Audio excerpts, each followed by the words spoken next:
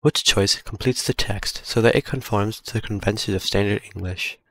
Compared to that of aluminum glass, blank silica glass atoms are so far apart that they are unable to reform bonds after being separated.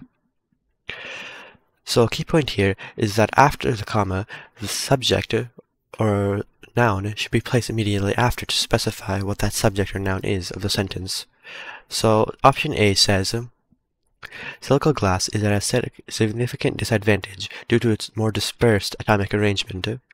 So this is incorrect because this implies the subject or noun is silica glass, but instead it's silica glass's atomic arrangement.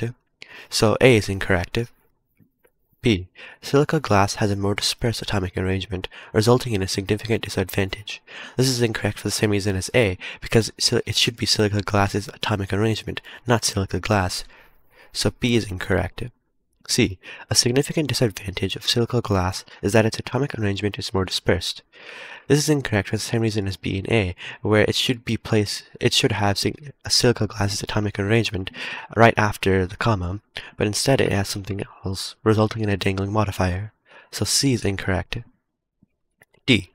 Silica glass's atomic arrangement is more dispersed, resulting in a significant disadvantage. This is correct because it properly compares alumina glass's atomic arrangement to silica glass's atomic arrangement, and it clearly establishes that silica glass's atomic arrangement is the noun or subject of the sentence.